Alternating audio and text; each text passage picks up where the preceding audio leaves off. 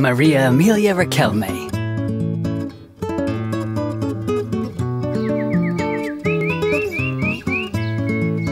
Today, August 5th, 1847, is a great day at this house in Granada, Spain. A little girl is born. She cries. I saw Colonel Riquelme come in. I can hear the mother. Joaquin, just look at her. But it's a girl. She is your daughter. Little Maria Emilia quickly became the apple of her father's eye. He could not have imagined what she would mean for him and for the Riquelme family line.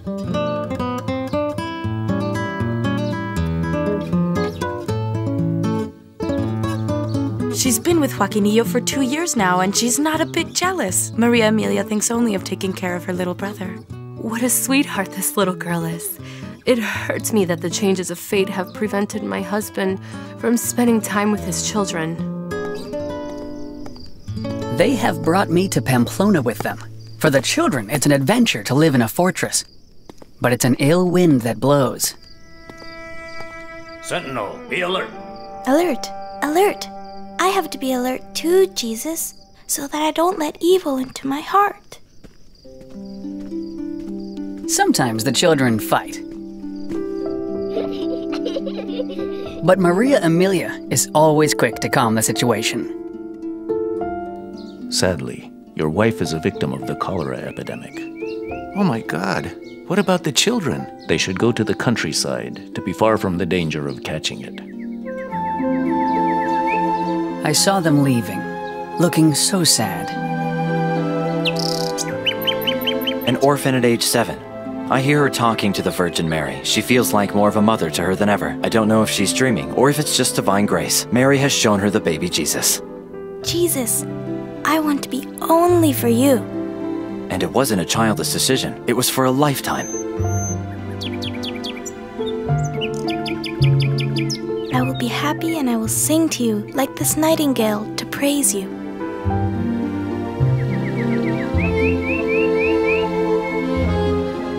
I've been knocked all around in this cage. Perhaps in Tenerife, Joaquinillo will get better. Emmy, when you talk to me about God the way you do, it gives me strength and makes me happy so I can accept my suffering. Here we are. Hello, Maria Emilia. I'll be right there and we can start catechism study. A housewife, a nurse, and now a catechist. Because she's seen so many poor children, alone, with no one to teach them and show them how to pray. Listen to what I'm telling you.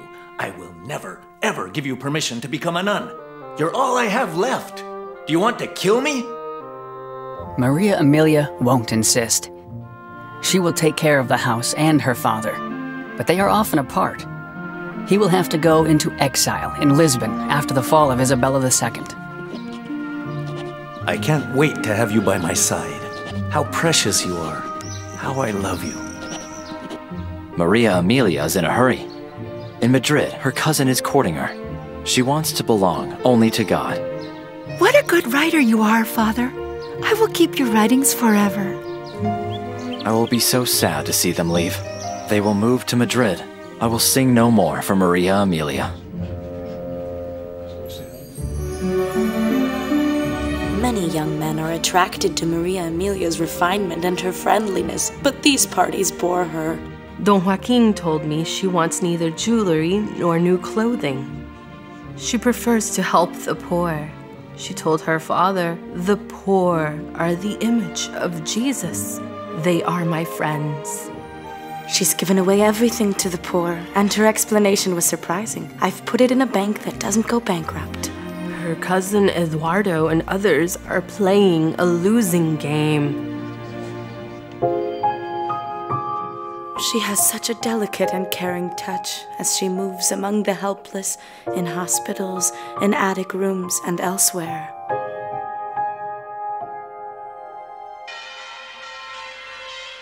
Maria Emilia is very sad. El Paseo de las Delicias in Seville has become the scene of a tragedy. Runaway horses caused an accident. She was unharmed. Don Joaquin died on February 22nd, 1885. Lord, what do you want of me? Now that I can become a nun, I can't find what I'm looking for in any congregation.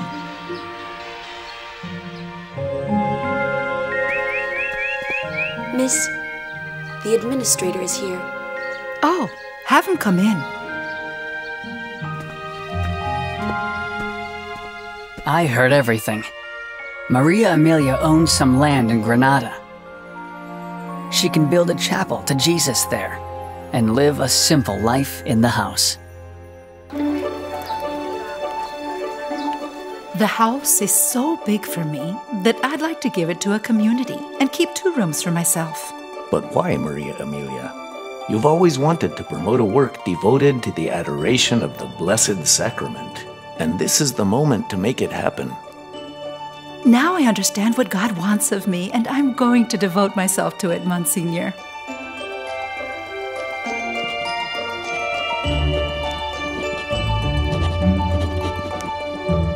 The congregation, focused on the Eucharist, will be devoted mainly to perpetual adoration, missions, and education of youth. Tomorrow, March 25th, 1896, is the big day of the founding of the Missionary Sisters of the Blessed Sacrament and Mary Immaculate. I sing with joy, and she hears me. You, Maria Emilia Riquelme, have devoted yourself to the Lord. All of you together, with humility, are beginning a new chapter in the Church. The Immaculate Virgin is with you all. So you see, we have the school up and running, and more missionary candidates will join it. We are nothing, but God is everything for us. Mother Emilia will also suffer many setbacks, and even slander. But this fledgling congregation will grow. The second foundation will be in Sarriá, Barcelona, and the third will be in Madrid.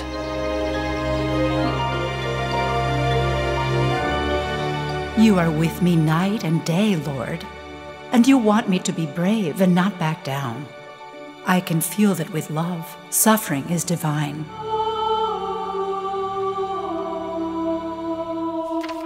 That was a very good practice. We will be able to sing to Mary Immaculate at her celebration, as she deserves. Not to mention when you are playing the harmonium. I have an idea. We will place one of these 3 canaries that sing so much next to the church. This one up here. I am eternally grateful to God, Sister Pura.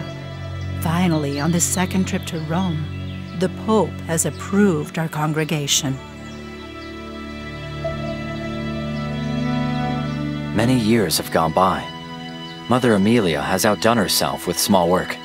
She was delighted to see missionary sisters leave for Brazil. She has suffered the agonies of the Civil War. Now, at the age of 93, she is all prayer, humility, and thanksgiving to God, to Mary Immaculate, and to her daughters.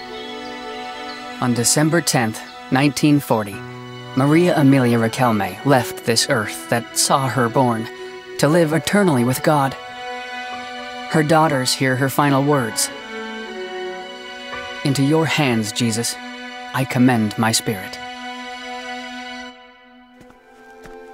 So we move forward on this evangelical path laid out by Maria Emilia, caring for our world today.